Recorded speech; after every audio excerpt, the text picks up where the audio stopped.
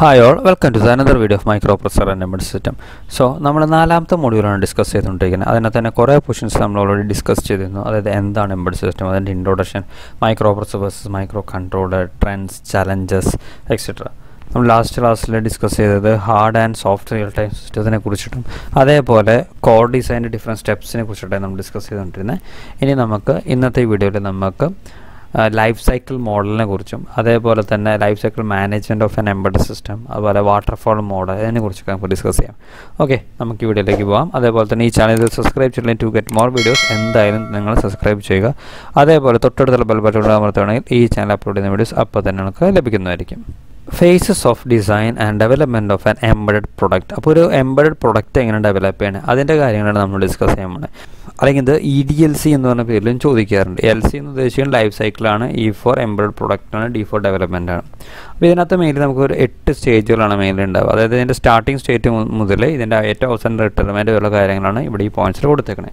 അപ്പോൾ ഫസ്റ്റ് വരുന്നത് ഇന്നോവേഷൻ, അല്ലെങ്കിൽ ഒരു ഐഡിയ, ഒരു പ്രൊഡക്റ്റ് ഉണ്ടാക്കുമ്പോൾ ആദ്യം നമുക്ക് വേണ്ട ഇന്നോവേഷൻ ആയിരിക്കും. അപ്പോൾ അവിടെ നിന്നാണ് നമുക്ക് സ്റ്റാർട്ട് ചെയ്യേണ്ടത്. അതിനുശേഷം അതിനെക്കുറിച്ച് അനാലിസിസും കാര്യങ്ങളൊക്കെ നമ്മൾ നന്നായിട്ട് ചെയ്യണം. കാരണം ഇത് ഓക്കെ ആണോ, ഇതിന് നമുക്ക് എത്ര ലാഭം കിട്ടും, അല്ലെങ്കിൽ ഇത് ആൾക്കാർ വാങ്ങിക്കും, അങ്ങനെ കുറേ സ്റ്റഡി അനാലിസിസും കാര്യങ്ങളൊക്കെ നമ്മൾ ചെയ്യേണ്ടതുണ്ട്. അത് കഴിഞ്ഞിട്ട് അതിൻ്റെ ഡിസൈനും കാര്യങ്ങളൊക്കെ നമ്മൾ ചെയ്യേണ്ടത് മേലിൽ. അതിനുശേഷം അത് ഇംപ്ലിമെൻറ്റ് ചെയ്യും. ഇംപ്ലിമെൻറ്റ് ചെയ്യാൻ വെച്ചാൽ നമ്മളത് ഡിസൈൻസ് ഡെവലപ്പ് ചെയ്ത് നോക്കും. അത് തന്നെ ആ ഡെവലപ്മെൻറ്റ് ചെയ്ത് നോക്കി കഴിഞ്ഞാൽ അത് നമ്മൾ വെരിഫൈ ചെയ്ത് നമ്മൾ ഉദ്ദേശിച്ച എല്ലാ സാധനവും വരുന്നുണ്ടോ, ഇതിനകത്ത് എല്ലാതും ഓക്കെ ആണോ, നമ്മൾ ആദ്യം വിചാരിച്ച പോലെ തന്നെ അത് അനാലിസിസ് പാർട്ടിലൊക്കെ ചെയ്ത പോലെ എല്ലാ കാര്യങ്ങളും ഏകദേശം ട്രൂ ആയി വരുന്നുണ്ടോ, അങ്ങനെയാണെങ്കിൽ മാത്രമേ നമ്മൾ എന്ത് ചെയ്യുള്ളൂ, അത് ഡിപ്ലോയ്മെൻറ്റ് ചെയ്യുള്ളൂ, അത് മാർക്കറ്റിലേക്ക് റിലീസ് ചെയ്യുള്ളൂ. കാരണം നമ്മൾ അത്ര ആൾക്കാർ വാങ്ങിക്കുകയും പിടിക്കുകയോ ചെയ്യുള്ളൂ. സോ ആ ഡിപ്ലോയ്മെൻറ്റ് ചെയ്ത് കഴിഞ്ഞാലും ചിലപ്പോൾ നമ്മൾ സപ്പോർട്ട് കൊടുക്കേണ്ടി വരും. കാരണം ചില ഡൗട്ടൊക്കെ എനിക്ക് ചോദിക്കാൻ വിളിക്കേണ്ടാവും, അല്ലെങ്കിൽ ചിലപ്പോൾ വല്ല 2 കൊല്ലമൊക്കെ നമ്മൾ ഗ്യാരണ്ടി അങ്ങനെ കാര്യങ്ങളൊക്കെ നമ്മൾ കൊടുക്കാറുണ്ട് പല പ്രൊഡക്ട്സിനും കാര്യങ്ങളൊക്കെ. അപ്പോൾ അങ്ങനത്തെ സപ്പോർട്ടും കാര്യങ്ങളൊക്കെ നമ്മൾ എന്തായാലും ചെയ്യേണ്ടതാണ്. അതിനുശേഷം കുറേ നാൾ കഴിഞ്ഞ് കഴിഞ്ഞാൽ അത് റിട്ടയർമെൻ്റ് ആവും അതിൻ്റെ പ്രൊഡക്റ്റിൻ്റെ. അതായത് ആ പ്രൊഡക്റ്റിൻ്റെ ഉപയോഗം അല്ലെങ്കിൽ എൻ്റെ ലൈഫ് ടൈം കഴിഞ്ഞാൽ പിന്നെ അത് ഡൈ ഔട്ട് ആവുകയാണ് ചെയ്യുക. അപ്പോൾ അതിന് പിന്നെ എന്താണ് ചെയ്യുക, അങ്ങനത്തെ കാര്യങ്ങളാണ്. അപ്പോൾ അങ്ങനത്തെ ഈ 8 പോയിൻറ്റ്സ് കമ്പൈൻ ചെയ്തിട്ടാണ് ഫേസസ് ഓഫ് EDLC എന്ന് പറയേണ്ടത്. അതായത് ഒരു എംബെഡഡ് പ്രൊഡക്റ്റിൻ്റെ ഡെവലപ്മെൻറ്റ് ലൈഫ് സൈക്കിൾസും കാര്യങ്ങളാണ് നമ്മൾ വ്യക്തമായിട്ട് ഇവിടെ പറഞ്ഞേക്കണേ. ഇനി നമുക്കത് ഓരോന്നും എന്താണെന്ന് നൂറ് എക്സ്പ്ലെയിൻ ചെയ്യാം ഡീറ്റെയിൽ ആയിട്ട്. അതായത് ഇന്നോവേറ്റീവ് ആണ് ഫസ്റ്റ് പൊസിഷൻ വരുന്നത്. അതായത് ഒരു conceptual idea, the idea of product take shapes. അതായത് ആ പ്രൊഡക്റ്റ് നമ്മളിപ്പോൾ ഒരു ഉണ്ടാക്കാൻ പോകുന്ന പ്രൊഡക്റ്റിൻ്റെ ഐഡിയ വരുന്നത്, അല്ലെങ്കിൽ ആ ഒരു ഭാഗം, അതിനെയാണ് നമ്മൾ ഇന്നോവേറ്റീവ് എന്ന് പറയുന്നത് ഫസ്റ്റ് സെക്ഷനിൽ വന്നേക്കണേ. അപ്പോൾ new and innovative ideas and concepts R saute. അതായത് ആ ഒരു സ്റ്റേജിലാണ് പുതിയ ഐഡിയാസും കാര്യങ്ങളൊക്കെ നമ്മൾ തിങ്ക് ചെയ്ത് ഇങ്ങനെ ഒരു പ്രൊഡക്റ്റ് ഉണ്ടായിക്കഴിഞ്ഞാൽ വളരെ നന്നായിരിക്കും പറയേണ്ടാവുക. അപ്പോൾ അതിനുവേണ്ടി നമുക്ക് മാർക്കറ്റ് സ്റ്റഡി ചെയ്യേണ്ടി വരും. പിന്നെ അതുപോലെ പുതിയ ടെക്നോളജീസൊക്കെ നമ്മൾ നോക്കേണ്ടി വരും. ഇപ്പോൾ എന്തൊക്കെ ടെക്നോളജീസ് അവൈലബിൾ ആണ്, ഇപ്പോൾ എന്തൊക്കെ പ്രൊഡക്റ്റ് അവൈലബിൾ ആണ്, അപ്പോൾ നമ്മളിപ്പോൾ ഉണ്ടായി കഴിഞ്ഞാൽ ഈ സംഭവം വാങ്ങിക്കൊടുക്കാൻ, അങ്ങനത്തെ കാര്യങ്ങളൊക്കെ നമ്മൾ ഡിസൈഡ് ചെയ്യുന്നത് ഇന്നോവേറ്റീവ് ഏരിയയിലാണ്. അതേപോലെ this is the face of dreaming. നമ്മൾ ഡ്രീം ചെയ്യേണ്ട ഒരു ഏരിയയാണ് ഇന്നോവേറ്റീവ് എന്ന് പറയുന്നത്. Next one analysis the requirements ആണ്. അതായത് അനാലിസിസ് നമ്മൾ ഡീറ്റെയിൽഡ് സ്റ്റഡി നടത്തേണ്ടി വരും. നമ്മൾ ഈ പ്രൊഡക്റ്റ് റിലീസ് ചെയ്ത് കഴിഞ്ഞാൽ ആൾക്കാർ വാങ്ങിക്കും, ചില സർവേസും കാര്യങ്ങളും നടത്തേണ്ടി വരും. അപ്പോൾ analysis the requirements and the specifications in the inter product. അതായത് നമ്മൾ ഉദ്ദേശിക്കുന്ന പ്രൊഡക്റ്റിൻ്റെ സ്പെസിഫിക്കേഷൻസുള്ള കമ്പോണൻസ് കണക്ക് നമുക്ക് ഇവിടെ അവൈലബിൾ ആണോ, അത് പുറത്തുനിന്ന് കൊണ്ടുവരണോ, അത് നമ്മളിവിടെ തന്നെ ഉണ്ടോ, അപ്പോൾ റേറ്റ് കൂടുകയോ കുറയോ. അപ്പോൾ ഒരു സ്റ്റഡി അനാലിസിസ്, അതേപോലെ തന്നെ ഒരു പ്രോഫിറ്റാണോ നമുക്ക് നഷ്ടമാണോ ഉണ്ടാവുക ഉണ്ടാക്കി കഴിഞ്ഞാൽ, അതേപോലെ ഒരു കോസ്റ്റ് അനാലിസിസ് നടത്തിയാൽ വളരെ നന്നായിരിക്കും. കാരണം നമുക്ക് എത്രത്തോളം റിട്ടേൺ കിട്ടും, അങ്ങനത്തെ എത്ര ഇൻവെസ്റ്റ് ചെയ്യേണ്ടി വരും, അതിനൊക്കെ നമുക്കൊരു ഐഡിയ കിട്ടുന്നതായിരിക്കും. ഓക്കെ, അപ്പോൾ feasibility study includes the investment and return etcetera. അപ്പോൾ ഫീസിബിലിറ്റി സ്റ്റഡിയിൽ വരുന്നത് എത്രത്തോളം ഇൻവെസ്റ്റ്മെൻറ്റ് വേണം, അതുപോലെ റിട്ടേൺ എത്ര നമ്മൾ അക്സെപ്റ്റ് ചെയ്യുന്നു, അതായത് എക്സ്പെക്റ്റ് ചെയ്യുന്നു റിട്ടേൺ. അപ്പോൾ ആ വിവരങ്ങളും കാര്യങ്ങളൊക്കെ നമുക്ക് ഇതിൽ നിന്ന് സ്റ്റഡി എടുത്തു കഴിഞ്ഞാൽ കിട്ടുന്നതാണ്. അതേപോലെ make the list of requirements. അപ്പോൾ എത്രത്തോളം സാധനങ്ങൾക്ക് ആവശ്യമുണ്ട്, അപ്പോൾ അതിൻ്റെ പ്രൊഡക്ട്സുകൾ, അതിൻ്റെ സ്പെസിഫിക്കേഷൻസ്, ഇപ്പോൾ ഇലക്ട്രിക്കലാണോ മെക്കാനിക്കലാണോ, ഇങ്ങനത്തെ പ്രൊഡക്ട്സൊക്കെ ആവശ്യമുണ്ടെങ്കിൽ അതിൻ്റെ വിവരം കാര്യങ്ങളൊക്കെ നമ്മൾ സ്റ്റഡി ചെയ്ത് നന്നായി നല്ലൊരു ഐഡിയ കിട്ടും ആ പ്രൊഡക്റ്റിനെ കുറിച്ചിട്ട്, നമ്മൾ ഉണ്ടാക്കാൻ പോകുന്നതിനെ കുറിച്ചിട്ട്. അപ്പോൾ അതേപോലത്തെ ലാസ്റ്റ് പോയിന്റ് എന്ന് പറഞ്ഞാൽ analysis the requirement and make sure that they can be implement practically. അത് നമ്മൾ നന്നായിട്ട് അനലൈസ് ചെയ്ത് നമുക്കത് ഉറപ്പാക്കാൻ പറ്റും. നമുക്ക് ഈ സാധനം നമുക്ക് ചെയ്യാൻ പറ്റുമോ, അതോ പറ്റില്ലേ, അല്ലെങ്കിൽ വേറെ ഒരാൾക്കാരെ ഹെൽപ്പ് ചെയ്യേണ്ടി വരുമോ, അല്ലെങ്കിൽ വേറെ എന്തെങ്കിലും സാധനങ്ങൾ വേണ്ടി വരുമോ. അപ്പോൾ അങ്ങനത്തെ ഒരു മൊത്തത്തിലുള്ളൊരു അനാലിസിസ് സ്റ്റഡി നമ്മൾ ചെയ്യേണ്ടി വരും ഒരു പ്രൊഡക്റ്റിനെ ഡെവലപ്പ് ചെയ്യാനായിട്ട് മുമ്പ്. Next one design the Indian product. അതായത് നമ്മളത് ആദ്യം ഉണ്ടാക്കുക എന്നുള്ളതാണ്. നമ്മളൊരു മോഡൽ ഉണ്ടാക്കണം, നമ്മൾ ടെസ്റ്റിംഗ് പർപ്പസും കാര്യങ്ങളൊക്കെ ചെയ്യാൻ വേണ്ടിയിട്ട്. അപ്പോൾ ഒരു പ്രോട്ടോടൈപ്പാണ് നമ്മൾ മെയിൻ ഉണ്ടാവുക. അപ്പോൾ പ്രോട്ടോടൈപ്പിൽ മെയിൻലി ഹാർഡ്വെയർ സെക്ഷൻ ഉണ്ടാവും, സോഫ്റ്റ്വെയർ സെക്ഷനും ഉണ്ടാവും. അപ്പോൾ പ്രോട്ടോടൈപ്പ് ഉണ്ടാക്കുന്ന സമയത്ത് ഹാർഡ്വെയർ പാർട്ട് വേറെ ആൾക്കാരും അതുപോലെ സോഫ്റ്റ്വെയർ പാർട്ട് വേറെ ആൾക്കാരും രണ്ടും കൂടി ഒരുമിച്ച് വർക്ക് ചെയ്തിട്ട് നമ്മൾ കോഡ് ഡിസൈൻ്റെ കാര്യങ്ങൾ പറഞ്ഞിരുന്നു, അതേപോലെ വേണം ഡെവലപ്പ് ചെയ്യാൻ വേണ്ടിയിട്ട്. So function modelling for the hardware and software.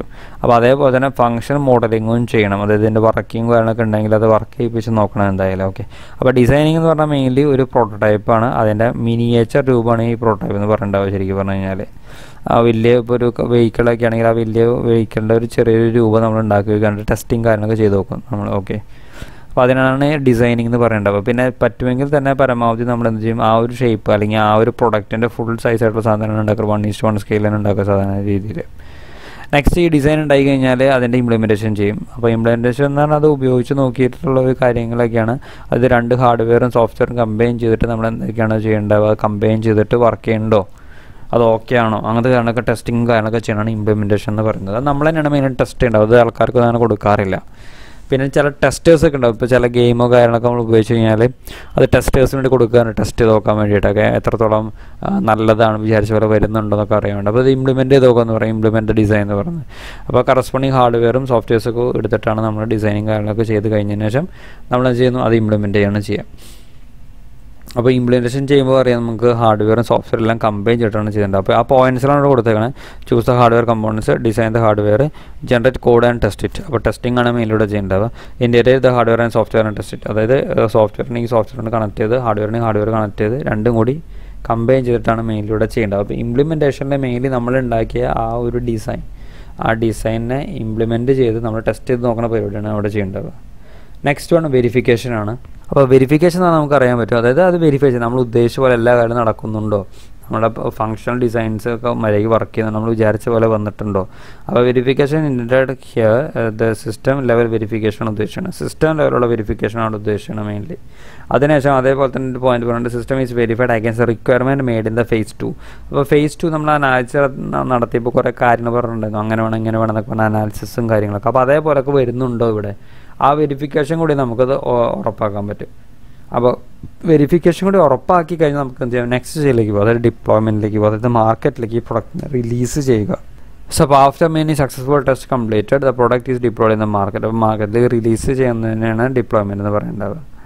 അതേപോലെ സസ്റ്റെയിൻ ആൻഡ് സപ്പോർട്ട് എന്ന് പറയുന്നത് മൊത്തം നമ്മളിപ്പോൾ ഒരു പ്രൊഡക്റ്റ് ഉണ്ടാക്കി മാർക്കറ്റ് വിട്ട് കഴിഞ്ഞാൽ പിന്നെ അതിനെക്കുറിച്ച് നോക്കാണ്ട് കാര്യമില്ല. നമ്മൾ ആൾക്കാർ വിളിക്കുമ്പോൾ കറസ്പോണ്ടിങ്ങിൽ റെസ്പോണ്ട് ചെയ്യേണ്ടി വരും, ചിലപ്പോൾ അവരുടെ ഫീഡ്ബാക്ക് എടുക്കേണ്ടി വരും, ചിലപ്പോൾ അവർ ഡൗട്ട്സ് ക്ലിയർ ചെയ്യാൻ വേണ്ടി വിളിക്കാറുണ്ട്. അപ്പോൾ അത് കാര്യങ്ങൾ കസ്റ്റമർ കെയർ സപ്പോർട്ട് ഇങ്ങനെ കൊടുക്കേണ്ടി വരും. അപ്പോൾ ചിലതിന് വല്ല കേട് നമ്മുടെ കമ്പനിയുടെ ഭാഗത്ത് വല്ല കേടുകൾ കാണുന്നുണ്ടെങ്കിൽ അത് നമ്മൾ ക്ലിയർ ചെയ്ത് വാറണ്ടി അങ്ങനത്തെ സംഭവം കാര്യങ്ങൾ കൊടുക്കേണ്ടി വരും. അപ്പോൾ അതിനെക്കുറിച്ചുള്ള വിവരം കാര്യങ്ങളാണ് ഈ സപ്പോർട്ട് എന്ന സെക്ഷനിൽ പറഞ്ഞേക്കുന്നത്.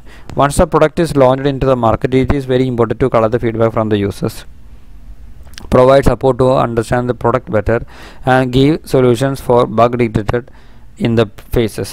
അപ്പോൾ എന്തെങ്കിലും പ്രോബ്ലങ്ങളോ കാര്യങ്ങളോ ഉണ്ടെങ്കിൽ അപ്പോൾ അതിൽ നിന്നുള്ള ഫീഡ്ബാക്ക് എടുത്തിട്ട് അടുത്ത പ്രാവശ്യം ആ പ്രൊഡക്റ്റിൻ്റെ പുതിയ സ്റ്റേജ് ഡെവലപ്പ് ചെയ്യുമ്പോൾ നമുക്കതൊക്കെ ഇൻക്ലൂഡ് ചെയ്തിട്ട് നല്ല രീതിയിൽ കുറച്ചുകൂടി പുതിയ പ്രൊഡക്റ്റ് വാങ്ങിക്കാൻ പറ്റും. ഇപ്പോൾ നമ്മൾ ചില ഫോണിലൊക്കെ എടുക്കുകയാണെങ്കിൽ തന്നെ പണ്ട് അത്ര ഒന്നും ഉണ്ടായിരുന്നില്ല. ഇപ്പോൾ പുതിയ ഇത് വരുന്നോറും ഇപ്പോൾ ചില ബാൻഡുകളൊക്കെ എടുക്കുകയാണെങ്കിൽ ബാൻഡ് 1 ഭയങ്കര ടെക്നോളജി കുറവായിരിക്കും.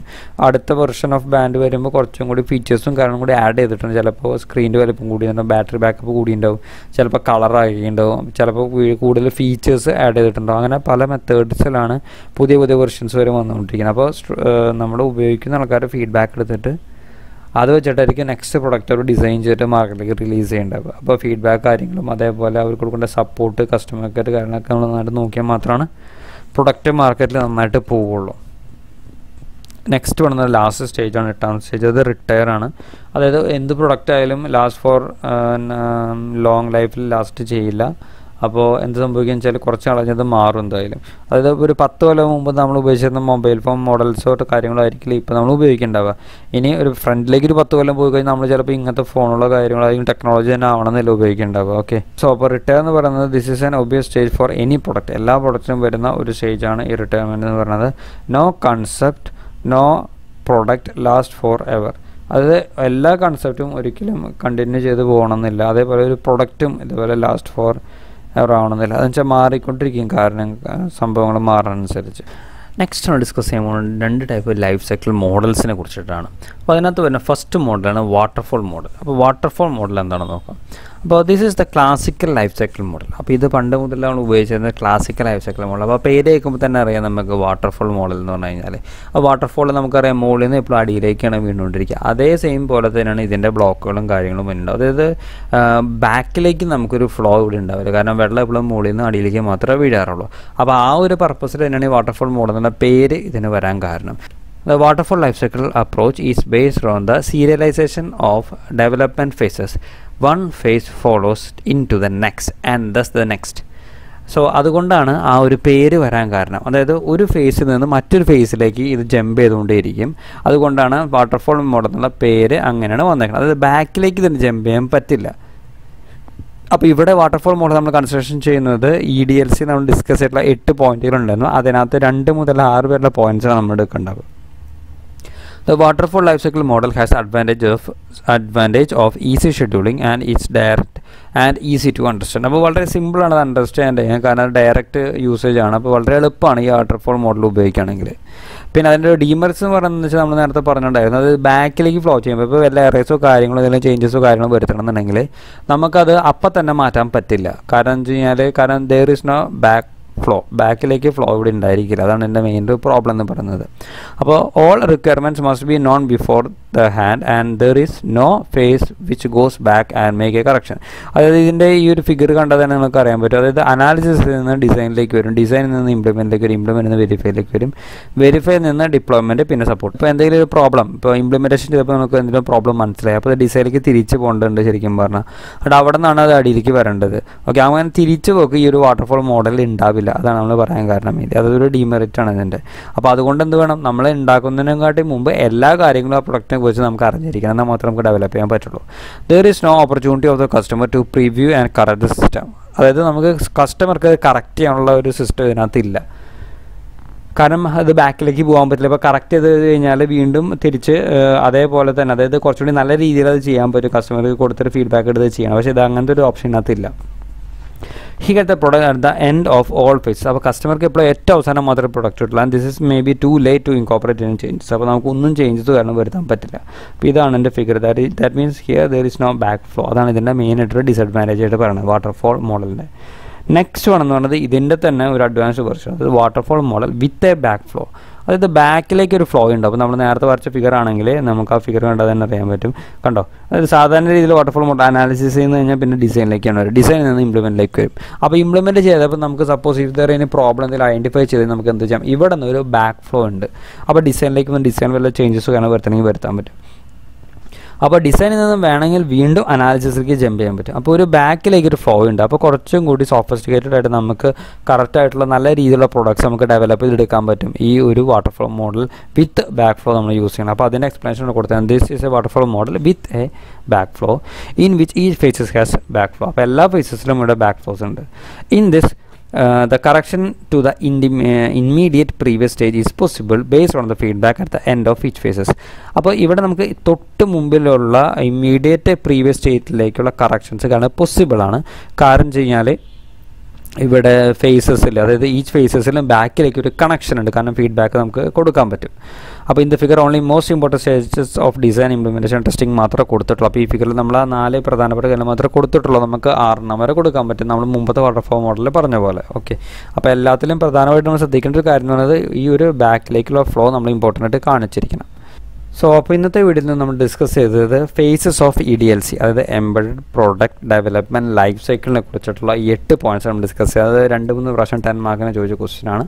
അതേപോലെ തന്നെ വാട്ടർഫോൾ മോഡലിനെ കുറിച്ച് നമ്മൾ പറഞ്ഞിരുന്നു. അതേപോലെ വാട്ടർഫ്ലോ model with a back flow എന്ന ടോപ്പിക്കിനെ കുറിച്ചാണ് നമ്മൾ ഡിസ്കസ് ചെയ്തത്. അപ്പോൾ ഇത് രണ്ടും നന്നായിട്ട് മനസ്സിലായെന്ന് വിചാരിക്കുന്നു. See you all in my next video with another topic. അപ്പോൾ ഈ ചാനൽ നിങ്ങൾ സബ്സ്ക്രൈബ് ചെയ്തിട്ടുണ്ടെങ്കിൽ ടു ഗെറ്റ് മോർ വീഡിയോസ് എന്തായാലും സബ്സ്ക്രൈബ് ചെയ്യുക. അതേപോലെ നിങ്ങളുടെ ഫ്രണ്ട്സിലേക്ക് ഇത് ഷെയർ ചെയ്ത് കഴിഞ്ഞാൽ അവർക്ക് ഇത് ഹെൽപ്ഫുൾ ആയിരിക്കും. ഓക്കെ.